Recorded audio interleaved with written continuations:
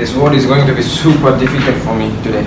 Hey everyone, welcome to another episode of Learning English. The word for today is emotional design. 情感化设计.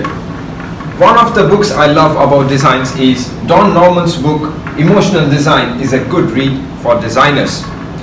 Another way of using emotional design is Fan Chow, one of our amazing colleagues, is good at emotional designs. They make you feel happy when you look at his designs. So that's the word for today, emotional design, and I'll see you next time. Have a lovely day. Bye-bye.